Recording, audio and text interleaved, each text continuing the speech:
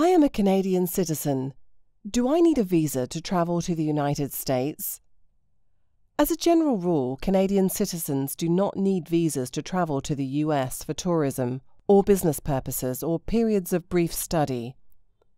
To enter the United States, Canadian citizens must present a valid passport.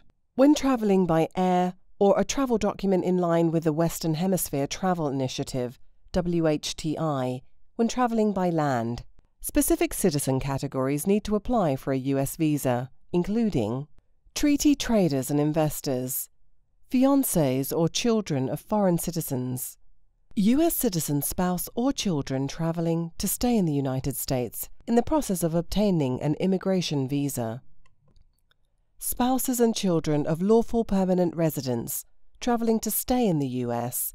in the process of obtaining an immigration visa, non-immigrant work visitors, such as Canadian government officials going to the U.S. for temporary or permanent work, international organizations, officials, and employees going to the U.S. for temporary or permanent work, NATO officials and employees assigned to the U.S.